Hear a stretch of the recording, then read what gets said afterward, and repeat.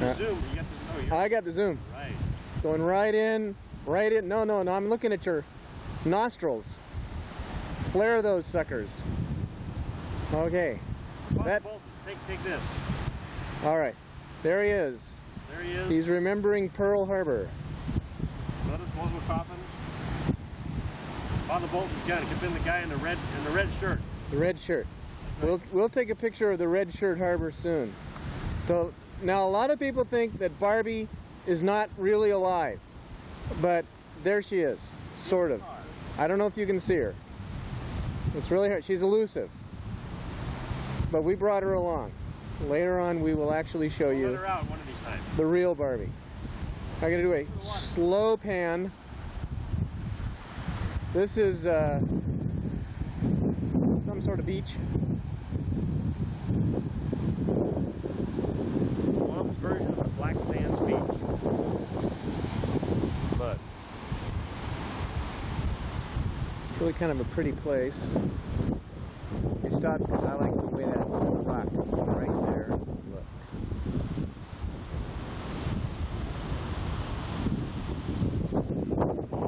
Okay.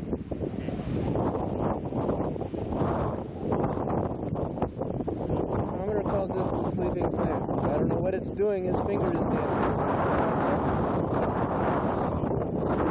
Oh, the plant's close out. Kids, don't try this at home. That's Commodore's foot. Are you catching him close up? Okay.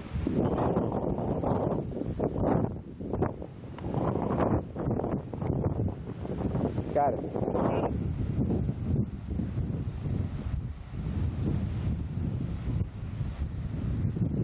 Now out over here is,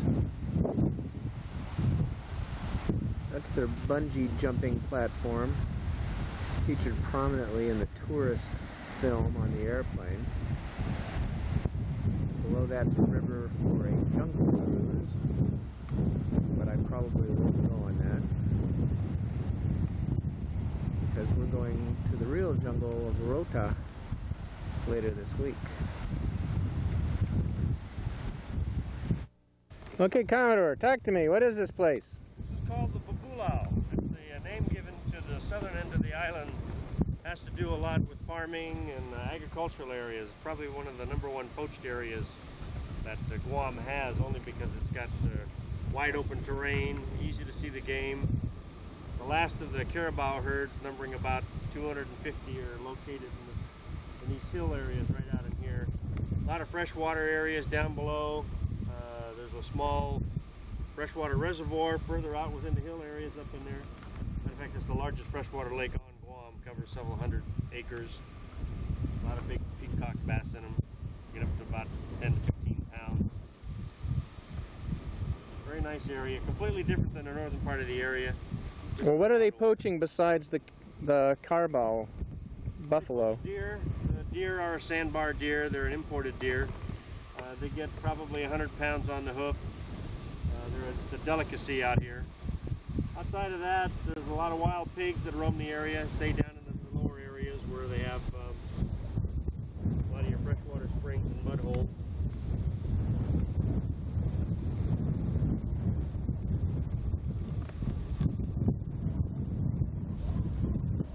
Is that a vehicle way back over there, Robert? What? Is that a vehicle way over there? On a hill ridge, on the ridge right over there?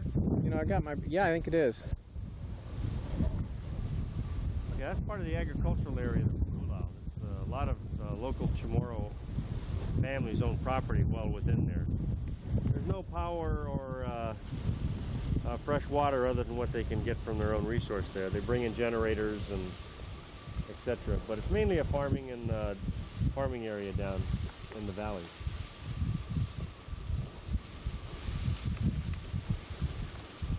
Well, this is certainly a different part of Guam than I imagined. This, except for the swordgrass and the palm trees and nut trees, could be Oakland. It could be California.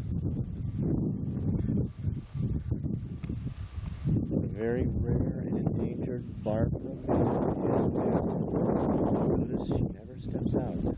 Elusive, shy, always wary. Never know, there could be a snake hiding under the car now.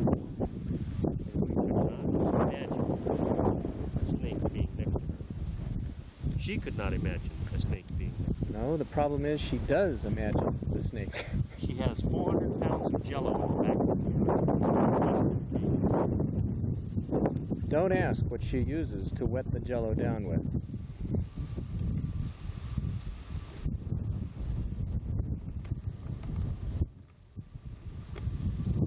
We have the elusive white tatamona. There he is. He's got his nose in the grass. Heaven knows what he's doing. Maybe he's looking for a morsel of food. Maybe not. Let's see if we can see a face. Oh my God! There he is. My God, there he is. You Back do away. Your white contrast balance? Well, it's all white right now. That's the problem. I'm not sure whether anything will show up. There we go. There we go. The white against the blue sky. It should show. It should show. Oh, There he is, hiking out across the vast wilderness, looking for what we don't know.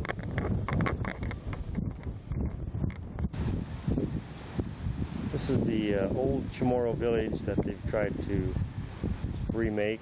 They have cultural shows here once in a while. They started off as a large tourist attraction, but didn't draw a lot of people, so kind of fell through.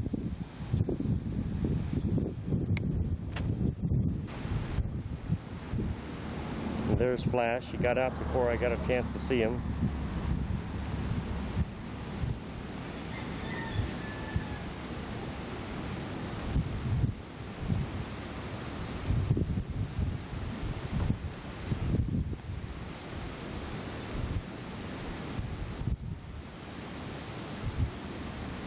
We're actually in the village of Inarahan, one of the local villages on the southern end of the island. Southernmost tip of the island. Big old resort. Cocos Island.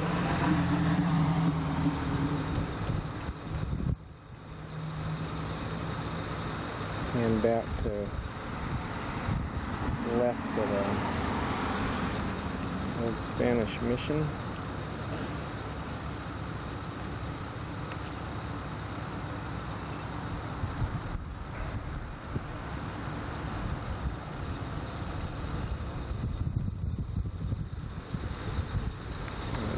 Tree been knocked over by a typhoon, but still growing. This is Yamatic Bay. This is the alleged site of where Magellan, who discovered Guam, landed. Reportedly, he landed right off in the middle of the bay here, and they took a boat in and met with the villagers here. It's one of the older villages on the island. This is primarily at the almost to the southern, very northern side of the last major bay area that they could have moved into. That's also the site of an old Spanish fort that was here. After Magellan landed, they established a fort and headquarters up in here. And it's up here on the hill that we're standing on, which is to Robbie's left.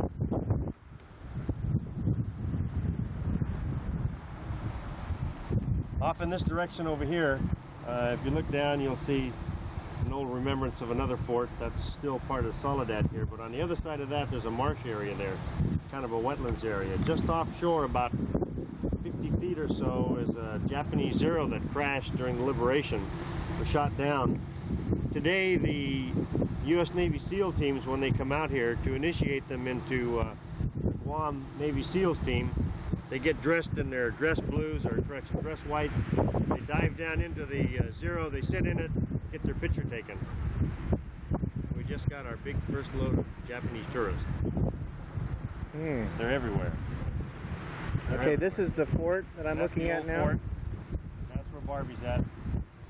Got the fort out there, and that's the last. Oh my goodness, this is rare indeed. She's out. She's out and about.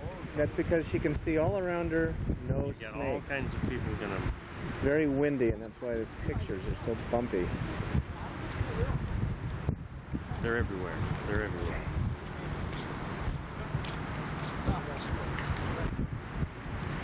There he is again, covered from head to toe, meeting two white ones. There they are. My God, how must be no snakes around. We know that. Tanned as she is. There it is. Wait, hold on. Let me get up there. There it is, white and white. White and brown, actually.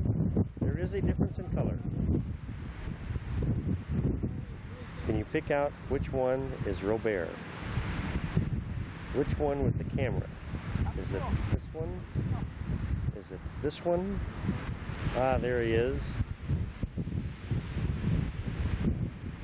The wind is probably blowing up here at about, maybe 20 miles an hour. That's why we're getting a lot of this gusty wind sounds. My God, he's trapped. Should I go rescue him? Will he escape? He's being surrounded. No, there he is. He's breaking free. Nope, that's not him. Where's the hat? Ah, there he is. He's making a flanking action. He's moving out. They're not recognizing him. Here he comes. He's from the Foreign Legion. No, he's not from the Foreign Legion. There he is. He's going to inconspicuously move around them. They'll think he's another tourist with that hat. He is a tourist with a hat. There he is. He's coming. Those are his kids. My God, he started school all over again. Okay, what we are now looking at is the Agate Bay. Father Bolton, this is for you. Somewhere along in here, if we dig deep enough, we might even be able to find remnants of the old shells that you took, or that you used when you bombarded this bay.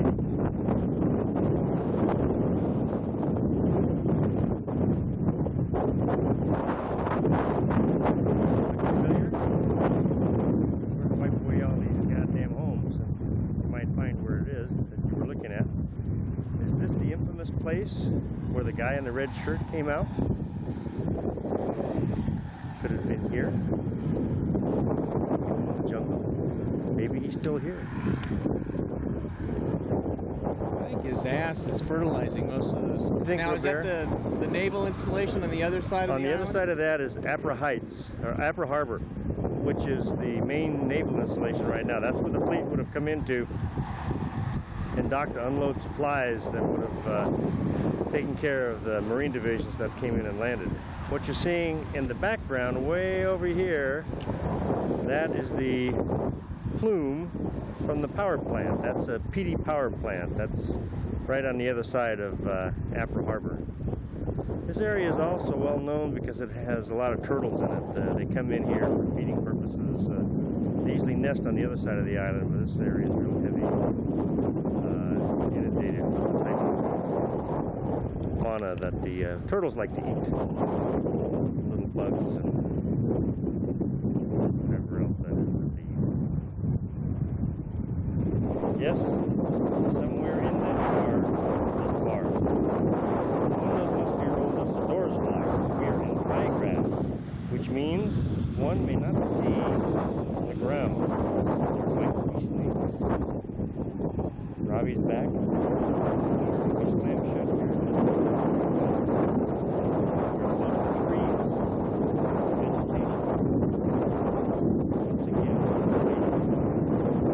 We're now focusing on a plaque from the War in the Pacific National Historical Park, and this is set aside at Agate Bay.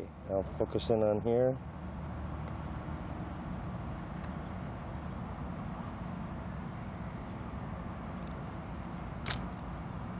You'll notice that Wing was here. So imagine the invasion was up this way. Nope. In fact, that must be landing craft, huh? That's what that is. Back up here. Yeah, it appears to be landing craft. And this is where, what, Japanese gun emplacements were? Japanese gun emplacements. These are some of the caves We'll take a closer look at the caves. We'll go up there, but... What about that? Is that a Japanese gun facing out Pacific? Yep, this is a Japanese field piece. This was actually here, still in place during the liberation. This might have been one of the guns that fired on Father Bolton.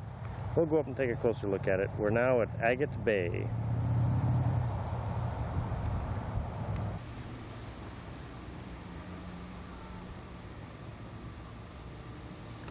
"50 years ago, this July, was the invasion.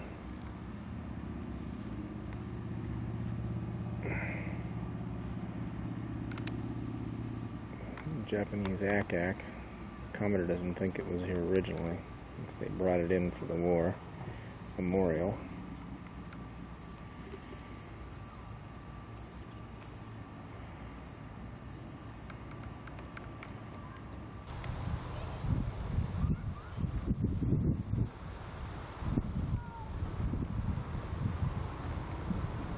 The whole hill opened up into a bunker, concreted from the inside.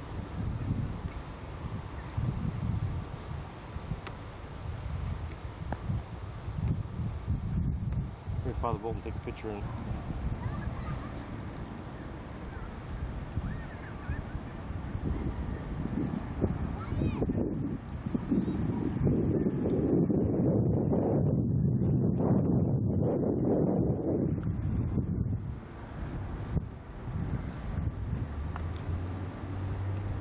Agate Bay, Father Bolton.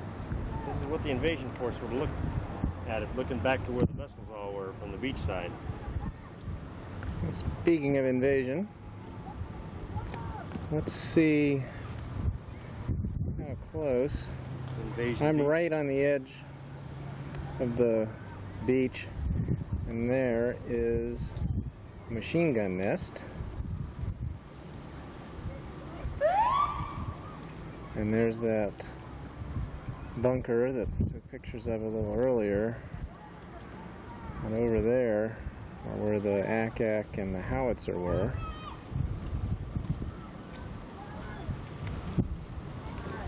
So we retake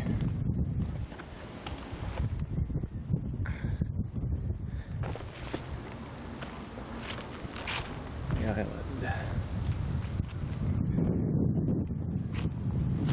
By the way, this is like a major tourist spot for Japanese ones that can't afford Hawaii.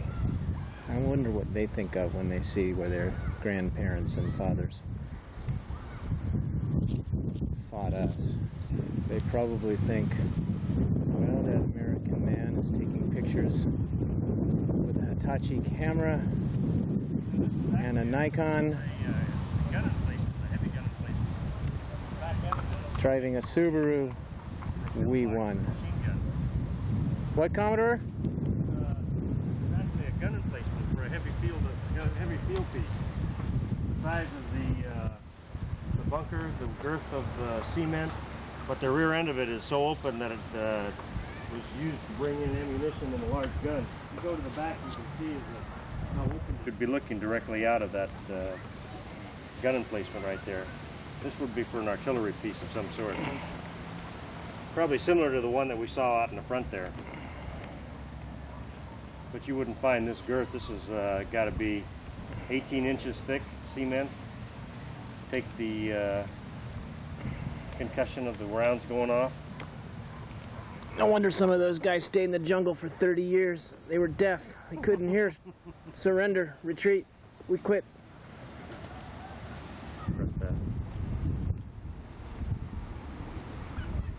Something written in Japanese on the outside of this pillbox. If you look on the inside, you can see that it took a direct hit on one of our pieces. The rebar's been added to it just to shore it up. Yeah. It's all new stuff, but took a hell of a hit. What you're looking at is part of the area called Retidian, and we're focusing in at part of the refuge area, and These particular slots where the water is coming in, you see dark blue, those are the cuts in the coral where the turtles come in to breeding. This is probably one of the most pristine beaches on all of the island. It's now part of the United States Fish and Wildlife Service, and it's been being converted into a refuge for education purposes, so that the local people and the military people can see what old Guam used to look like. That channel there. Yep. That's a breeding area. That's a nest for sharks right in that area too. So who's parked down there? Is that? That's part of the refuge people. That's the refuge headquarters that we're looking down at right now. Part of the old administration building. It's all been unclassified, but previously they had communications lines and a sensor device that extended out into the ocean, and they monitored for nuclear submarines. But this is part of the beach area now. The refuge will cover approximately 350 acres of property, and it extends all the way down past where we're looking now, out to the very edge of that big tall mountain over there. I'll get out there now that you can see it. See the end of the refuge right there. You can see it, but we're focusing northwest. We're looking into the Philippine Sea, and right out here is where Japan is. I don't know if you can see it in this video screen. I'll try and zoom in on it. I think we're still probably 1,000 miles short, but it's out there somewhere. Father Bolton, you would have sailed from, scanning over real quickly again, you would have steamed from way past this area here. That would have been south. You would have come up through here, would have been steaming north, northwest, probably northwest, out, straight out ahead. The island of Rota is right here. Directly north of Rota is also Tinian. That's the home of where they stored the atom bombs and where the Enola Gay took off when it hit Japan, and then north of that is Saipan. You would have used these straits right in through here. These are called the Rota Straits. They're a real deep channel, heads up towards the Marianas Trench. Rota is approximately in this direction right here. And directly north of that then is Tinian and then Saipan. Can you ever see Rota? Yeah, we can barely, well, you can't see it in this picture here, but because of the cloud structure, but on a clear day you can see the island of Rota. We'll be in Rota tomorrow. One of the largest blue marlins ever caught was caught in this channel right here, was 1,600 pounds. Brought up a point here. This ball field was cleared because the Navy used it for recreational purposes, and it was basically closed for all of the Chamorros and other island people until just recently, when the Navy abandoned it and then turned it over to the Fish and Wildlife Service. The area that I'm focusing in on right now, this big clump of coconut trees, is part of an old copra plantation that was planted prior to the war, and the Japanese used it quite a bit extensively and do their copra products out of here. Ready. Here we are, going through deepest, darkest Guam. And we have no idea if we're photographing anything but the windshield. Can you hear the jungle parting reluctantly as we thrust our way into the virgin, dense thicket?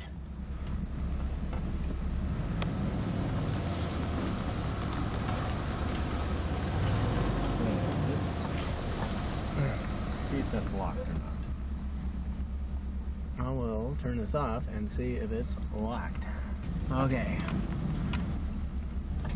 More what may prove to be nothing but blurry pictures, which I may end up editing out when I get home.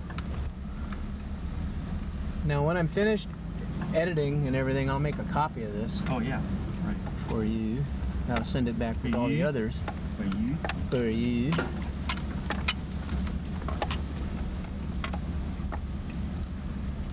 Yes. Hi, I'm Marlon Perkins. Big Jim is next to me, driving the Mammoth Land Rover.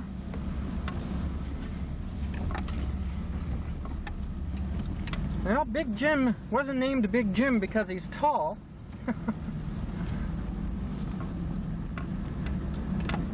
And you know anybody with a voice like this named Marlon? Well, never mind. Suffice it to say, I never get tired of seeing Big Jim wrestling those big anacondas. Right, Big Jim? That's right. All right. Ooh, a pounding surf.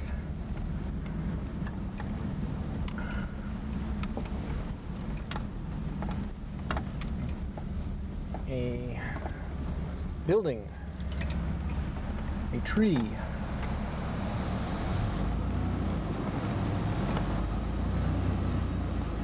All of this wiggling is very much Ancient Chamorros left all that trash. ancient Chamorros, yes, who discovered aluminum and Budweiser even before the Germans did. Are we going to stop here? Nope. Okay. Then I'm going to turn this off. By the way, I hope everybody's bouncing on the couch at home. That's how you can truly appreciate this ride. We just spent about an hour out here collecting seashells by the seashore. This reef makes for some dandy seashell collecting. Probably got a tremendous sunburn, but I got a lot of nice coral.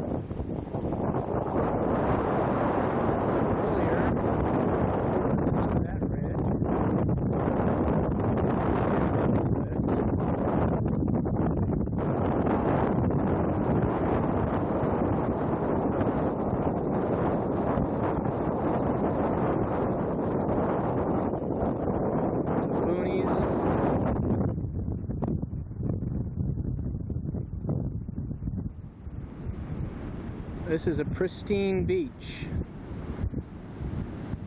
No tourists are allowed on it.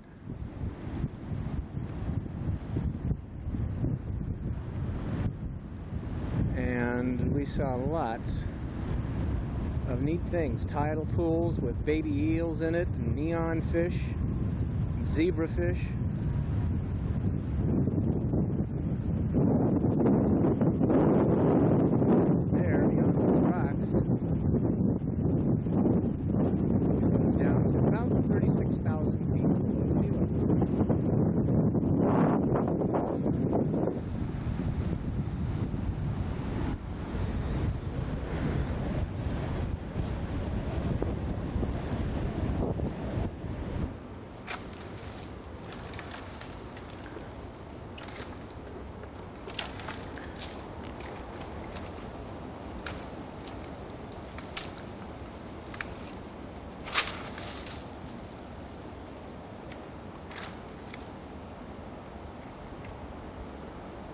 Ancient Hawaiian method of harvesting coconuts, because ancient Hawaiians, being ancient, couldn't climb the trees.